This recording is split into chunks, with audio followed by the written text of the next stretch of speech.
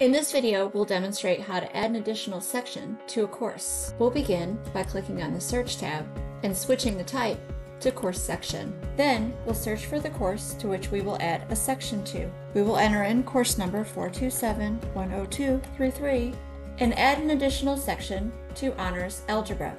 Next, we'll select Honors Algebra, which opens up the Related Tools area on the right-hand side. We'll then navigate to Course Sections, which is where we will add the section. Then, we'll select Add a Section, and we'll begin filling in the details.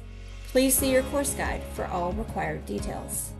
First, we'll enter the section number, which is 8025. Then we'll enter the max students, 31. Room is a required field, so we'll enter in the room. Even though it's not required by Infinite Campus, it is required by JCPS. If you have teams, you can then connect that section to the team. We'll connect it to Team Honey. Next, we'll enter the highly qualified status. We'll then need to tie it to the period to which the course is offered. We'll tie this one to period F.